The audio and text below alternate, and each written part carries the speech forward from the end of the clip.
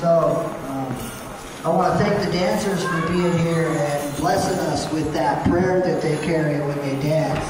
And for the rest of you guys as well, with that last song, every step that you took, good energy and a good prayer for us, so thank you very much. Not sure how much time we got left here.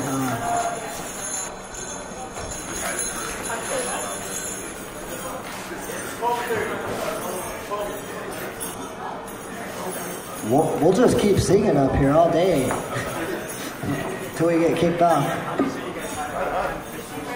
Okay.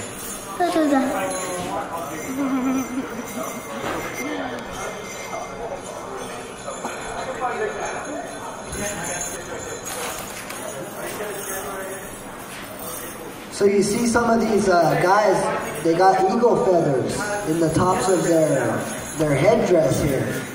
These eagle feathers for us are very, very sacred. To us, the eagle is the messenger of the Creator.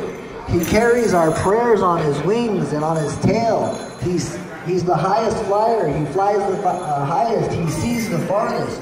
So we don't just wear these eagle feathers as ornaments. To us, they are another way for us to directly make contact with the Creator through his messenger, the eagle. Other religions, if you understood how we felt about these feathers, it would be the equivalent of a Christian having the feather of an angel. These eagle feathers to us are just as sacred. We don't let them touch the floor. If they do touch the floor when our dancers are dancing, we stop the whole powwow or the whole ceremony and have a ceremony just to pick that feather up. When that feather hits the ground, it's the equivalent of a warrior falling in battle. And we treat it with that regard. They're highly sacred to us.